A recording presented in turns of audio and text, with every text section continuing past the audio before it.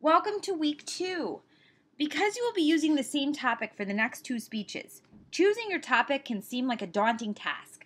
But I hope to make you feel better in this presentation by dispelling a huge myth that you might be worried about.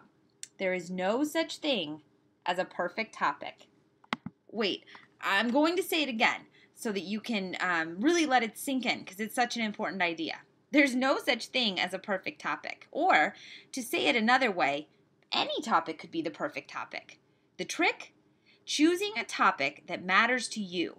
If you choose a topic that matters to you, doing the research for your speech, writing your speech outline, revising your speech, and even delivering your speech will all be enjoyable tasks.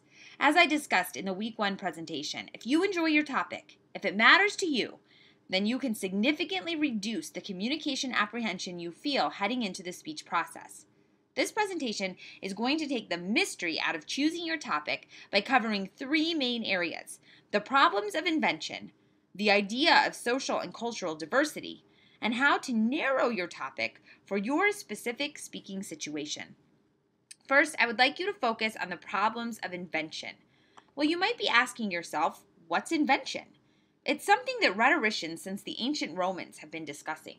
In fact, according to the great Roman scholars who borrowed many of their ideas from the ancient Greeks that we talked about last week, invention was the first canon of the lost art of great oratory. The other canons, arrangement, style, memory, and delivery, we'll be discussing as the term progresses. Although because we live in a written culture as opposed to an oral one, the canon of memory has slowly fallen by the wayside. Today, most speakers speak from a set of prepared notes. In this class, for instance, you will speak from a keyword outline.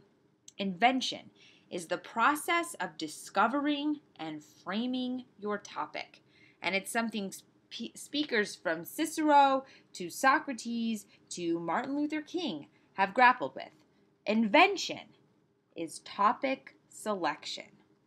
According to your textbook, there are several characteristics of a good topic. A good topic involves you, meaning it makes you feel enthusiastic and it engages your interests. A good topic also involves your listeners. Think about the audience that you would like to deliver your speech to, and think about the classroom audience who will watch your speech and critique it. A good topic is one that will appeal to those important listeners. A good topic is one that you can manage.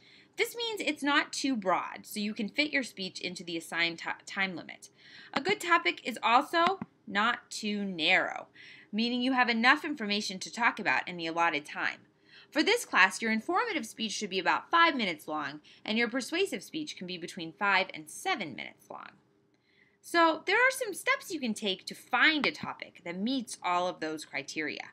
Not surprisingly, all of these steps start with you. You can try brainstorming. To do this, start a broad list and ask yourself, what's a topic I would like to investigate for the rest of the term? Write down the very first idea that comes into your head. Then, write down at least 6 more ideas that occur to you. It's important that you write down anything that comes into your mind without judging your ideas. Don't reflect critically on them until you have generated a whole list. When you have a list, take a minute and read over it. See if there are any connections between ideas that you listed. See if any of the items on your list sounds particularly good or particularly interesting. Maybe none of the items on your list becomes a topic on its own, but maybe by reading the whole list together, you arrive at the perfect topic. Another way to come up with a good topic is to make an interest chart. Ask yourself the following questions. What things do you find interesting? What places do you find interesting? What people do you find interesting? What activities do you enjoy? What ideas do you find intriguing? What events are foremost in your life? What values are important to you? Come up with at least 5 answers for each question. And again, don't judge your ideas. The important thing is to get them flowing on paper. After you have made a large chart, compare your answers across categories and see what connections you can draw. Once you have a general topic area, you can use a mind map to refine your topic. Let's say you are very interested, after looking at your interest chart, in the city of New Orleans. To make a mind map, put New Orleans in a circle in the center of your page and write down a cluster of topics that relate to that idea, like Mardi Gras or Creole culture, or life on the bayou, or Hurricane Katrina.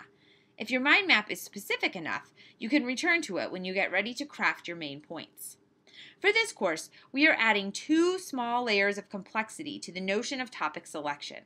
Not only should you choose a good topic that interests you and fits the interests of your listeners, but this topic needs to do 2 other things. First of all, it needs to be a good fit for both an informative and a persuasive speech. Second, it needs to include elements of social and cultural diversity. You're probably asking yourself what this means. Well, simply put, your speech needs to reflect the notion that people are different. We have different races, different genders, different ethnicities, different religions, different socioeconomic statuses, etc. Your speech needs to reflect and celebrate this kind of diversity. Instead of assuming that everyone is exactly like you, make an effort to understand and include people from other cultures or social situations. You can bring an awareness of social and cultural diversity to any topic you choose. As your textbook suggests, the third step in topic selection is narrowing your topic. When you refine or narrow your topic, the first thing you should do is consider the general purpose of your speech. Are you persuading your audience? If so, the general purpose of the speech is to persuade. Are you informing them? Then your general purpose is to inform. Next, you need to determine the specific purpose statement. This purpose narrows your topic, provides a focus for research, and is stated as a single infinitive phrase or sentence. Let's say I'm giving an informative speech about buying a home. My general purpose is to inform. My specific purpose is to inform my audience about how to responsibly buy a home. If I wanted to change that topic a bit to fit the perimeters of a persuasive speech, my general purpose would change too. It would be to persuade. A specific purpose could be to persuade my audience to make a substantial down payment on a house when buying a home. Let's say I've chosen the topic of student loans. A specific purpose would be to inform my audience how to apply for student loans. And a persuasive specific purpose statement might be something like to persuade my audience that the federal government should offer student loan forgiveness to public servants. As you select your topics for upcoming speeches, you will start by brainstorming and choosing a topic that reflects your interests and abilities. Next, you will make sure that topic can work for an informative or persuasive speech, and that you can draw attention to issues of social and cultural diversity. Finally, you will narrow your topic and develop a specific purpose statement.